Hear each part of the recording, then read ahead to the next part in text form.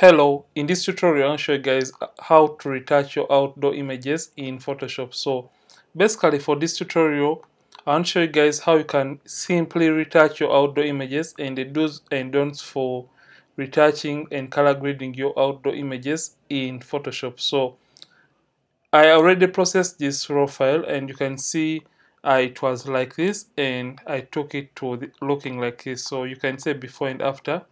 So let me first show you guys what I did for this image.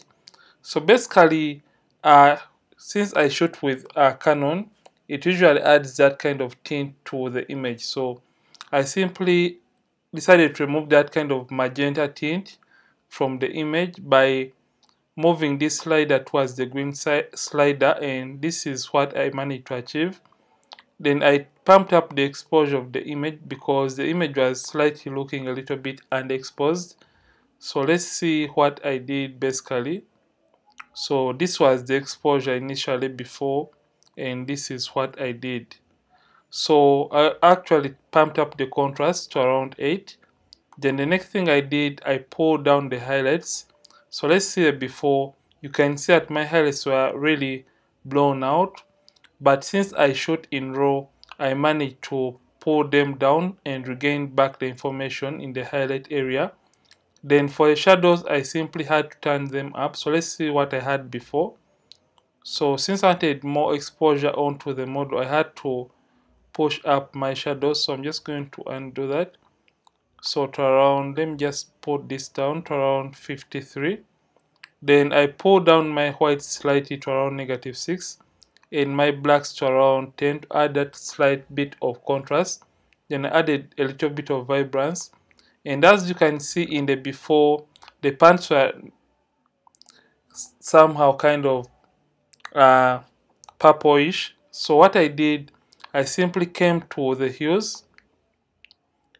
So hues, I came and targeted the blues, and I simply moved this to around -33. So let's see what I did. You can see the before and after right now. Then I simply turned up my greens towards the aquas because I wanted the greens to pop a little bit more. The next thing I did, I came to the yellows, and since I wanted the model to really pop out in this image and really stand out, I simply had to remove the yellows from the highlights of this image. Then the luminance of the greens, I wanted the greens to pop even more. That's why I put the greens all the way up. Remember, luminance is more of lightness or darkness of a given color. So I wanted to brighten up the greens of this image. That's why I put up my greens to around 82. So basically that is what I did to achieve the image to looking like this. So the next thing I did was I simply want to whiten the eyes because I don't want to come back into the camera filter after we have done the skin retouching on this model. So just going to zoom in, and you can see I already did an eye whitening job to this image. So let's see before and after. So basically I just got my adjustment brush tool, and what I did, these are settings I used to whiten the eyes of the model. So I put the temperature down to -28 to eliminate the yellows from the white area of the eye. Then I pulled up the tint to eliminate the greens towards the magenta side. Then since I wanted the eyes to pop, what I did, I simply pulled the highlights to around 4 and the whites to 4. Then the rest of the colors, those random colors that we usually have in the white area of the eye, I eliminated them by simply moving the saturation to around -74. So you're going to open this image into Photoshop to do the skin retouching and the blemish removal and the final color grading process, and later on looking for the best way to save this image so that we can have a very sharp image and an image that is not going to be able to change color after we have been able to save it or upload it on different social media. So don't mind about my desktop. This is what it looks like. So here we are in the magical world of Photoshop. So the very first thing I would love to do is coming and cropping this image. So I'm just going to crop this image in a ratio of 4:5 because usually I post my images on Instagram So I'm just going to move this and crop this image even more so that I can have most emphasis on the model and get rid of this softbox. So I'm going to hit enter just like that. And for the remaining part of the softbox, I could simply come and get my spot healing brush tool and increase on the size and start painting over that softbox, and it's going to really do a pretty nice job. And if at all it doesn't do a nice one, we can look for another better way to eliminate that. So let's just do this.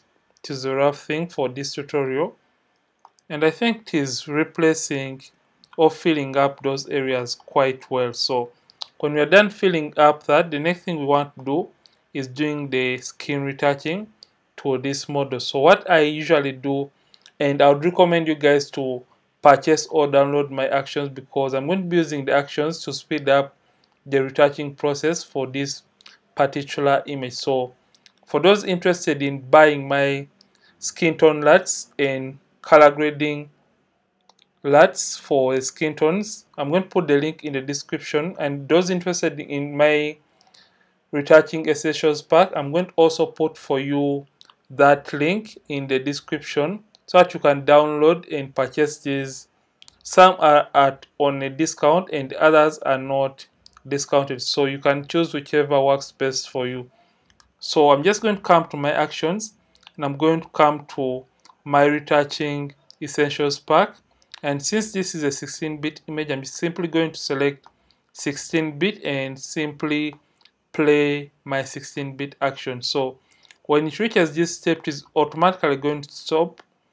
Then I have to zoom into the face area. So I want to blur out or move this radius up to a point when I'm losing out on the details on the skin area, that is the face to be precise. So just going to left click and move and drag up to a point when I'm losing out on the details in the face area. And I think at around 5 I've lost out on the details in the skin area, so I'm simply going to hit OK. So depending on the image, the radius you choose is supposed to be depending on the details you have in the skin and maybe the kind of resolution of your images. So you shouldn't cram this radius. So I'm just going to close this. So the next thing I want to do for my full body images, I don't prefer to use a black and white layer because we have limited detail to work with when you're using the mixer brush tool. So I'm going to simply turn off the black and white layer and make sure that I'm selected on the low frequency layer, and simply come to the brushes and select, right click and select my mixer brush tool. So in order for this mixer brush tool to work best for me, I simply have to set it up. So make sure it is a clean brush, and we have two options. Select the second option because as we are trying to blend or even out the skin area, we don't want to drag color from one area to another. That's why we have selected the option that says clean the brush after each and every stroke. So a wetness, I prefer to use a wetness of 9, load 75, mix 90, flow at 100. So I always make sure I sample all layers is not checked or marked because I only want to deal with the low frequency layer that contains the colors or skin tones.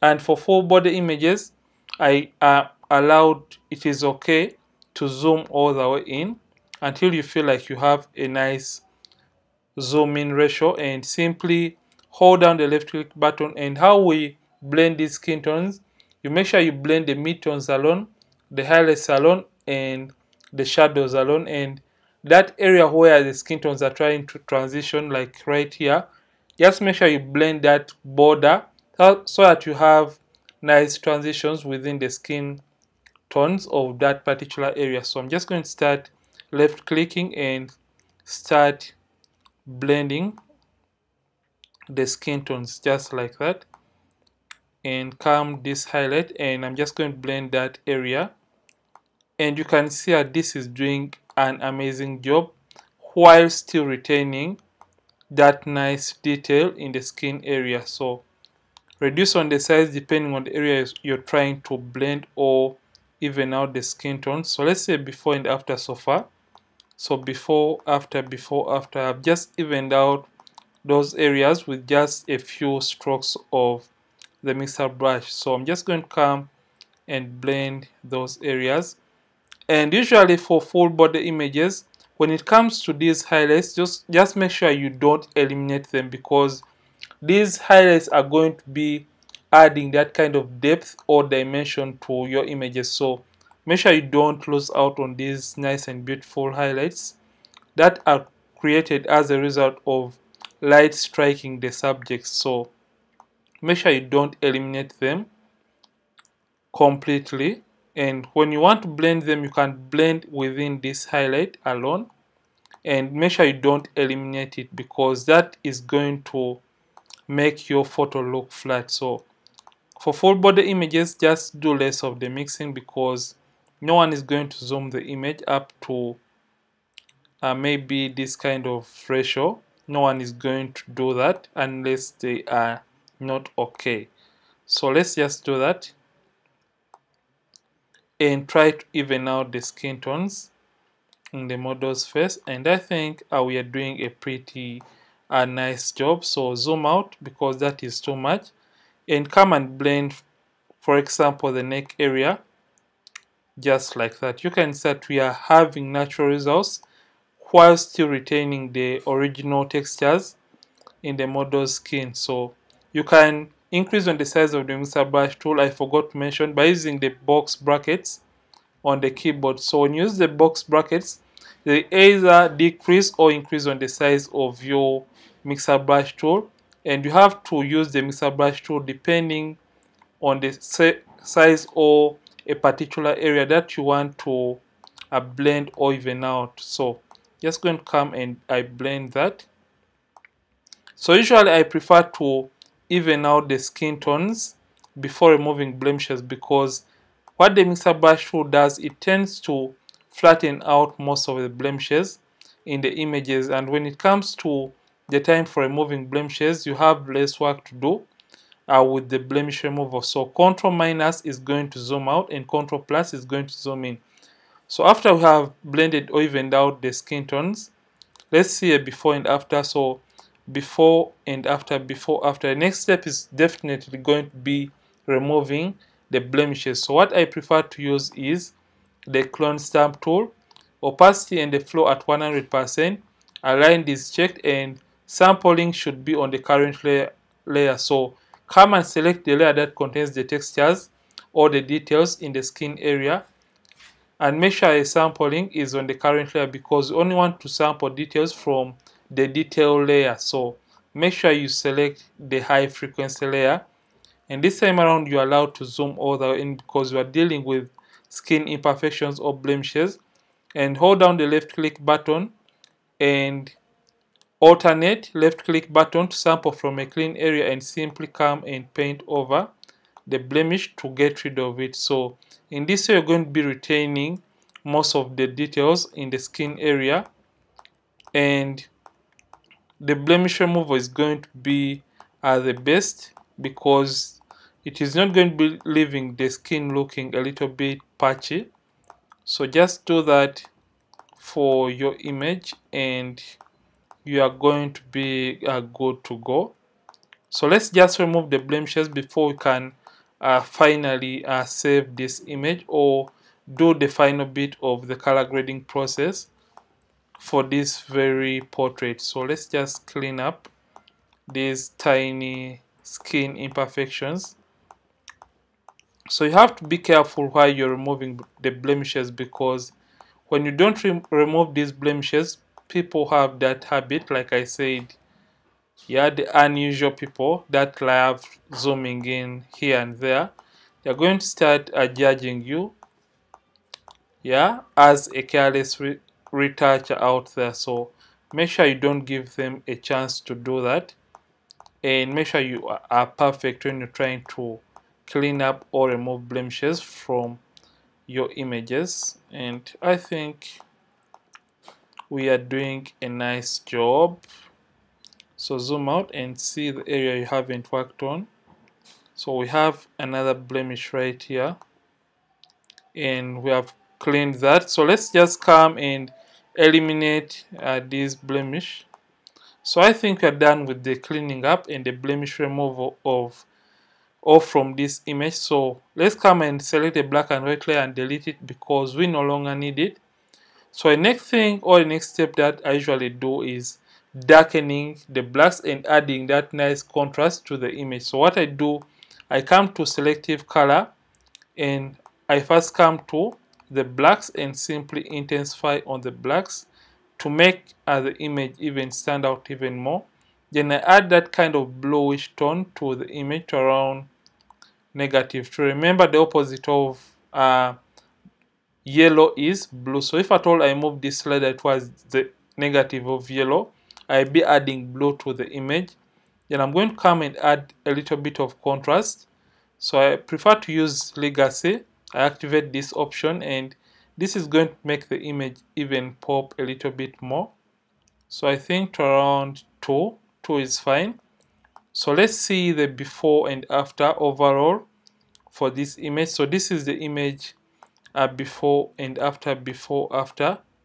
There's not much of a difference and the image really looks beautiful and amazing. So the next thing is going to be saving this image the best way so that it doesn't change in color after it has been posted or shared on another device. So the best way is you simply come to file and come to export and come to export as. So when you come to export as, you're going to get back another window, and in this window you have the preview. So under the preview you have the image like you can see right now, and the format I prefer JPEG because this is supported by most devices and most social media. Then make sure you're sampling. If at all you want a sharp image, select by cubic sharper because this is going to add some slight bit of sharpening, especially for screen. So select that and make sure you select convert sRGB and also embed the color profile. So in this way you will have embedded all the color grading process or steps that you applied over this very image. And after doing that, simply hit export and choose a folder where you'd love to export your image. So for this case it is going to be my desktop, and I'm going to simply hit save in order to save this image. And after saving, it is automatically going to close this window, and we are done saving this image after doing skin retouching. So this is how I retouch outdoor images in Photoshop, and I also color grade them and save them the best way possible so that I don't run into those instances of having a color shift or a color change after I've been able to export or post them on social media. Ronnix from ronnixphotography. Thank you for watching, and I'll see you in yet more tutorials on this channel. Don't forget to keep practicing and keep creating.